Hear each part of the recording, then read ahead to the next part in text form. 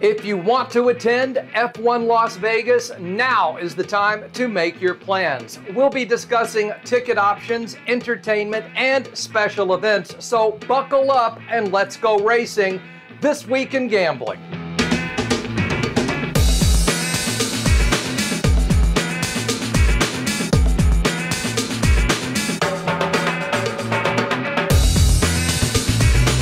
The Las Vegas Grand Prix is now just over 2 months away. However, now is the time to get things in gear, so to speak, because when it comes to enjoying the race, it all comes down to location. Yes, if you want to see the race, then you gotta get your tickets, and what you pay depends on where you sit or stand and what you want most out of your race experience, whether it's reserved seating, free food and drinks, entertainment, or high-end luxury. General admission prices start at just $150 for a one-day pass in the Flamingo Zone to more than $1,300 for a 3-day Heineken General Admission Plus ticket with bleacher seating and free drinks. If you prefer the grandstands, 3-day tickets start at $1,500 for West Harmon, $1,800 for the T-Mobile Zone at the Sphere, and over $2,700 for the Heineken Silver main section on East Harmon with complimentary food, soft drinks, and entertainment.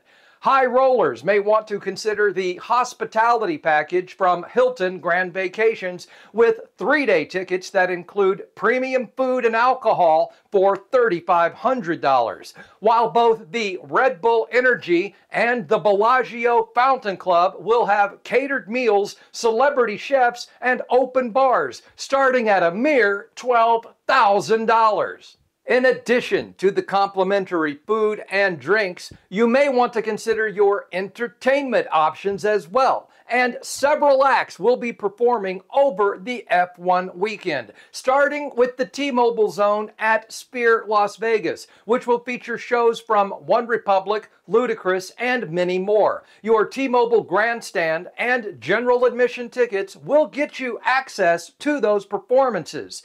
And at the East Harmon Zone by Virgin Resort, you can catch acts like Big Boy, Snake Hips, and others. See these performances with your Skybox, Champions Club, and Turn 3 tickets, as well as the Heineken Silver Main Grandstand tickets, and more.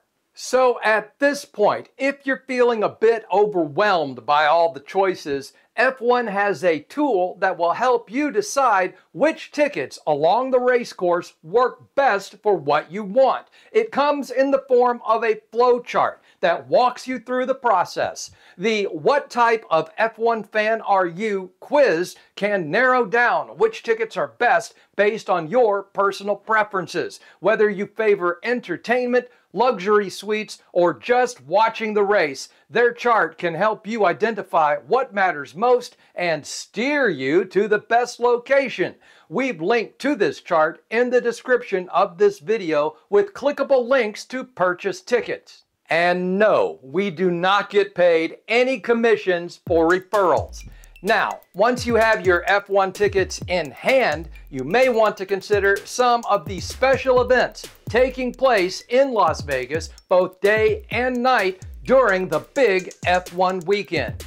But before we get to those, our friends at Casino City are covering all the gambling headlines this week, including partnerships with NFL teams, updates on the Circa Survivor contest, and big online slot wins. Plus, they always have updates on what else was making news in Las Vegas. Simply follow the link in the description to online.casinocity.com.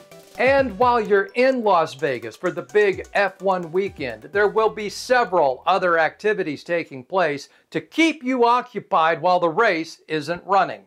During the day, you can head down to the F1 Fan Experience on Friday and Saturday, November 22nd and 23rd, from 10 a.m. to 6 p.m. across from Wynn Las Vegas, and admission is free.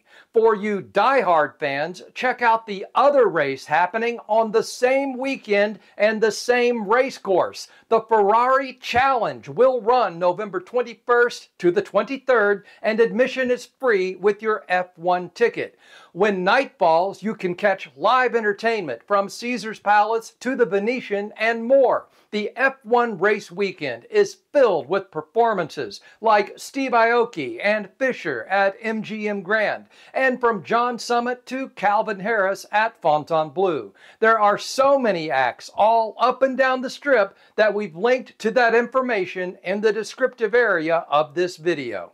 So that's a wrap. If you're headed to Las Vegas for the race, let me encourage you to help support the local shops. All the road closures and barricades tend to hurt their business, and F1 doesn't seem to give a shit. Also, remember not to stop and watch the race from any pedestrian bridges. The thugs they hire to work security that weekend just love to abuse their authority and show you how big of an asshole they can be.